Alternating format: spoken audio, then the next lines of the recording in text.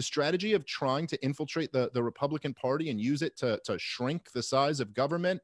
This is what I've been hearing about since I was born, and it was going on 30 years before I was born.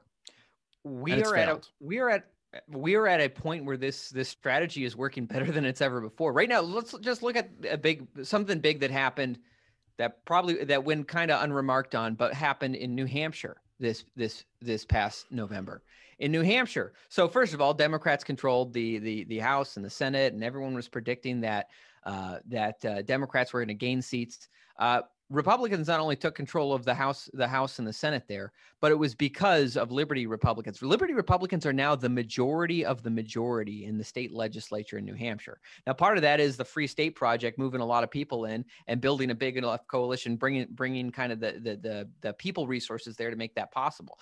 But this is a case where now the Republican majority leader in New Hampshire is an outspoken Ron Paul Republican. And we're going to start to see some interesting things start to happen where we have actual principled Ron Paul libertarians holding actual real political power through the Republican Party.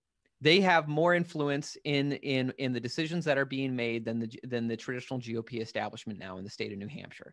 Right. That's what our movement has been building towards, as this strategy of electing people through the place where the neocons aren't guarding their gates so well, through the state legislatures is building towards.